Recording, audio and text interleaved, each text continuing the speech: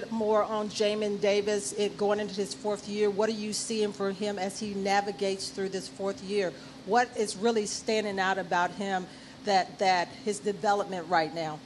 Well, coming into it, Donna, I wanted to find out what were all the unique things that he could. So in the spring, all right, I want to see him guard a tight end. Now I want to see him guard a back. And then now let me see as the pass rush goes, how do you utilize this size and length that he has? And so part of that, experiment to see, let me see more rush. What about from the end of the line versus blitzing from off the ball? Those were the traits that I was looking at. And what's nice is having a guy like Ryan Kerrigan here that can work very specifically on the skills that we're going to ask Jamin to do. So you'll see him before and after practice. So sometimes you're going to see small moments like in micro teaching sessions for 5 or 10 minutes a day with somebody that over time, Donna, can add up.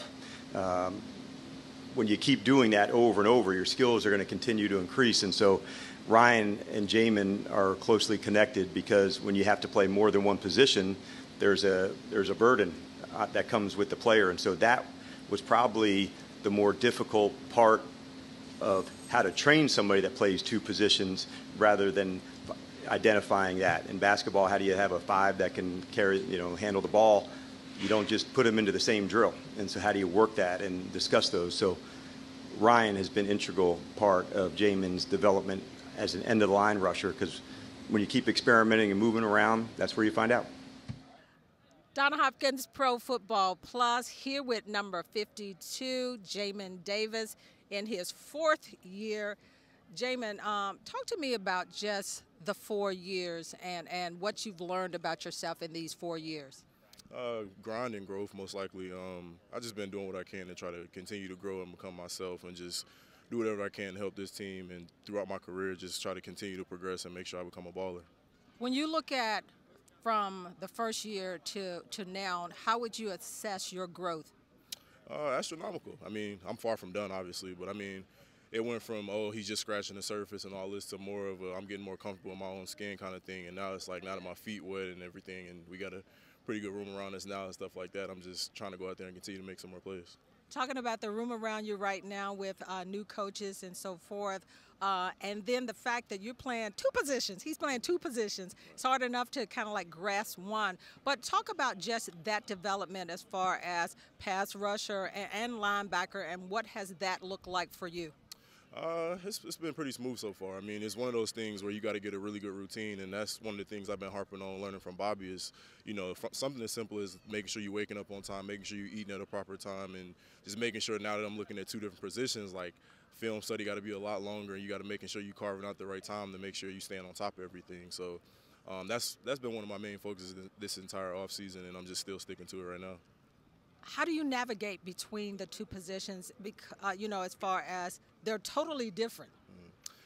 I mean, you're going from, hey, now my hand's in the dirt a little bit to, okay, now I'm back in the box. And right now, that's why I've been getting a lot of reps, like coming off the edge and stuff like that, so I can be more comfortable by the time everything gets really rolling. And then from there, it's just going to be like, who's going to stop me? You hear that? Who's going to stop him? But talk to me about the technique that you've got to have as far as the pass rusher with the hands in the dirt, the positions and all of that.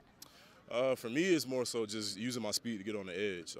If I can get really like elite at that level to a standpoint of I feel like I'm beating everybody around the edge, and then I can just start speed to power and things like that. It's no limit to where I can end up taking my game. So I feel like that's more so one of the things I've been working on with Kerrigan and just trying to continue to progress that in that area. It's funny that you mentioned Ryan Kerrigan, who was here for many years as a player, and Coach Quinn talked about how he has helped you in the development. What are some key things that Ryan is telling you or relaying to you that's going to help your process in grasping the whole of everything? He telling me use my attributes. I mean, he keep telling me every day, use your speed, use your speed. You got it. You got your length, man. You could be a dog. Just you got to go get it. But I mean, at the end of the day, it's not going to just roll out there and happen. So we just doing whatever we can behind the scenes, especially in the building. We're watching extra things so I can see where my steps should be and stuff like that, to where it's just come out here and it's second nature to me. Yeah, Coach Norton talked about when looking at a player like Jamin, he said, man, you're the specimen of what a linebacker should be. So how do you think that they're going to utilize you between the two positions? Is that still too early to look at right now? I mean, you kind of getting a feel for it a little more, just, talking to Dan Quinn and talking to all the coaches and just figuring out what they want you to do. But more so the big progression right now is getting more comfortable off the edge because, I mean, at the end of the day, like, if you can do both, there's no telling where you can take it. Yeah, so linebacker, pass rusher, which is your comfort level more so? I mean, I guess the linebacker since you played it all your life. I mean, whatever get me in the backfield to make some plays or whatever I need to do to get my hands on the ball. I mean, I'm just trying to go make plays, like I said. And like Jamin said, whatever more so lands him on this roster and everything. But how has the mental part of these 4 years been with you? Do you think that you're ahead of the curve as far as your development, or do you think you it was stifled because of many things? More so, I mean, just taking everything like with a chip on my shoulder. I mean, you always got different distractions and stuff like that outside of ball and whatever else. But at the end of the day, you just got to put your best foot forward and keep rolling because at the end of the day, I know who I am at the end of the day, and just that's always going to be me. That's all I can offer. I can just keep stepping up to the plate and just making sure I'm balling. I told you what Ken Norton, Coach Norton, said about you, about having the specimen of the linebackers. But what has he said to you as far as just you, Jamin, as the player, things that he likes about what you do? I mean, specifically, he makes sure he slide his little notes in at the end of meetings and stuff like that to make sure I know exactly what I need to work on and what I can do to just become a dog even more. And especially now that I got really good guys around me to help out even more with that. It's more so like a listening ear because you know a guy like that, he's been in your shoes and he knows exactly what it takes to get there. So I'm just trusting everything with all the coaches, and I'm just going to take this thing to the next level.